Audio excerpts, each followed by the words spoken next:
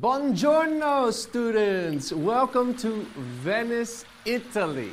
Now, if you're actually Italian, it's not called Venice. It's called Venezia. So, buongiorno a Venezia! And we have the canals with the people in the gondolas.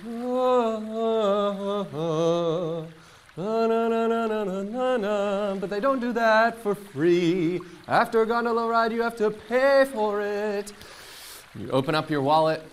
You know, you're American, you have US dollars, you're like, thank you for your services, ma'am, beautiful voice, thank you.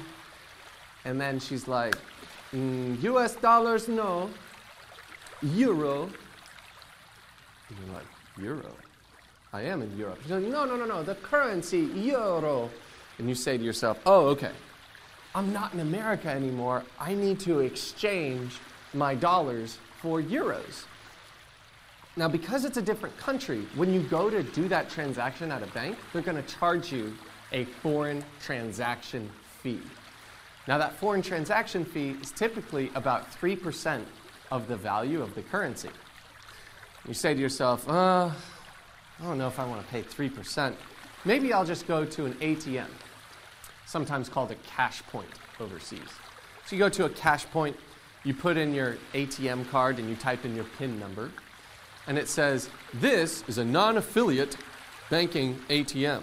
There will be a €5 surcharge. And you're like, what? There's a fee for taking my own money out of my bank account just because I'm in a different country? And the answer is yes, there is.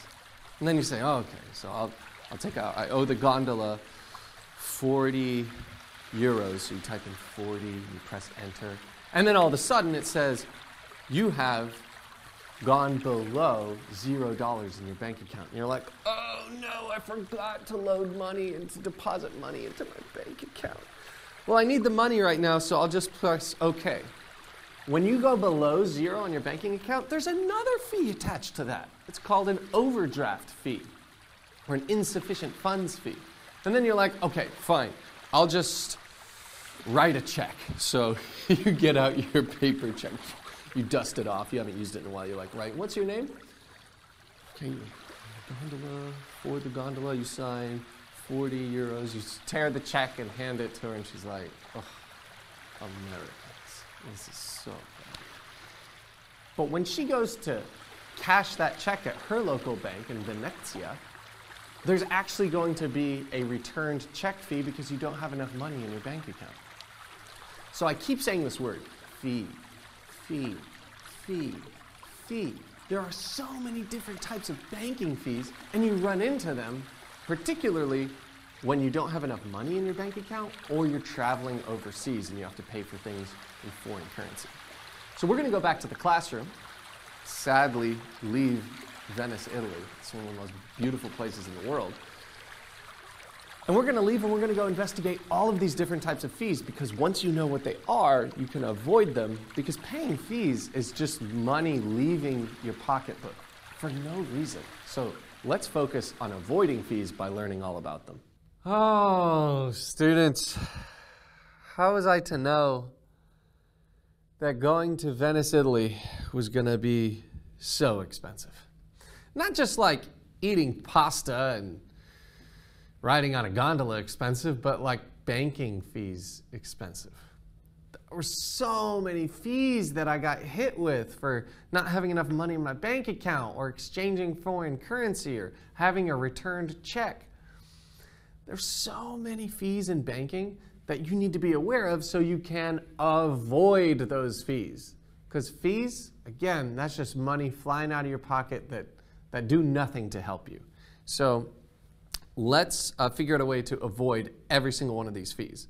So down here, I'm going to mention all the different fees there are, and then I'm going to give you ideas on how to avoid those fees. So a returned check fee, typically $25. What is the remedy for this? All right, over here, remedy.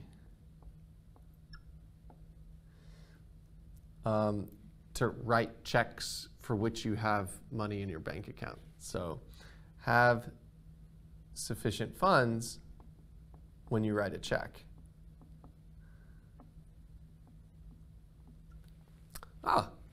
And On to the next one. Insufficient funds, which is sometimes called NSF. Insufficient funds.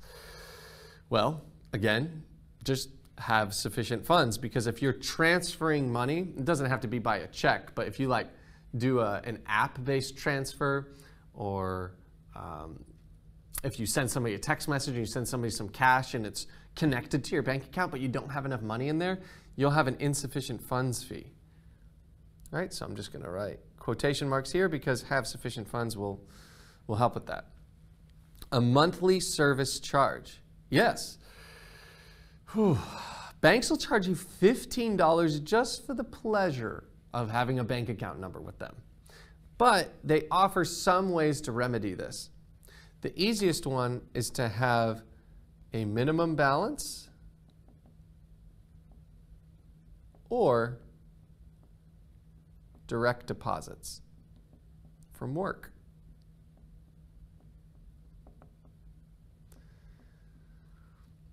So if your paychecks from work are always being sent directly to your bank, typically they'll waive this $15 fee, which is good because over a year, $15 is $180.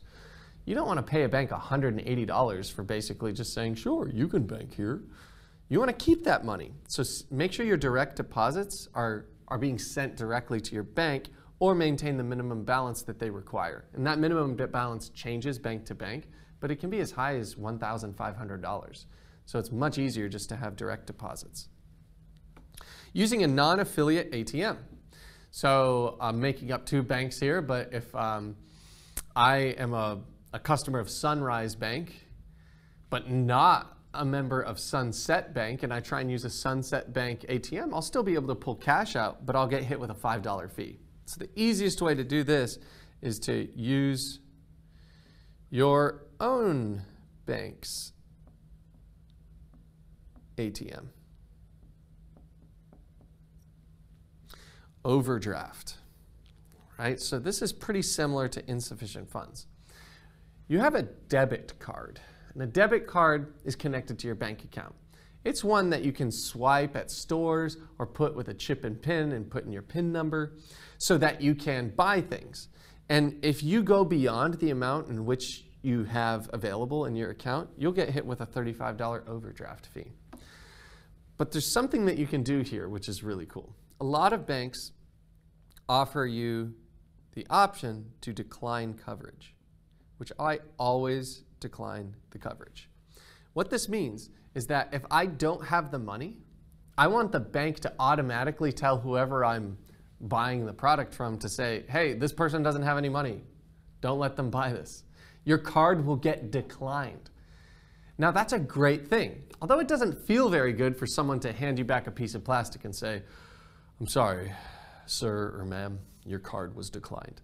For me, that's better than paying a $35 fee, because if I'm not aware of what my banking balance is and I accidentally overdraft, I want that to just my card just to get declined. So that's the best way to avoid, for me, that $35 fee. You could also just have sufficient funds, but this is a different way to do it. Printed statements are sometimes an extra fee. I know having the feeling of paper is empowering in your hands, but almost everything is digital now. So yes, you could pay the money to have printed statements, but you could also just have electronic delivery. Electronic delivery, meaning that they're sent to your email address, a link, and then you click the link, type in your username and password, and then you can see your electronic statements. All right, that'll eliminate that $4 fee. Finally, foreign exchange, 3%. So for every $100 that you pull out, you'll owe a $3 fee. So that $3 is avoidable if we use a no foreign exchange fee card. All right, so sometimes debit cards have no foreign exchange fee, and sometimes credit cards don't have a foreign exchange fee, but that's a way to avoid that. Look for cards that have no foreign exchange fee. So my trip to Italy was unfortunately cut short because I ran out of money and was hit with a whole boatload of fees, but hopefully now you understand how to avoid them. Arrivederci, I believe is how they say goodbye in Italy.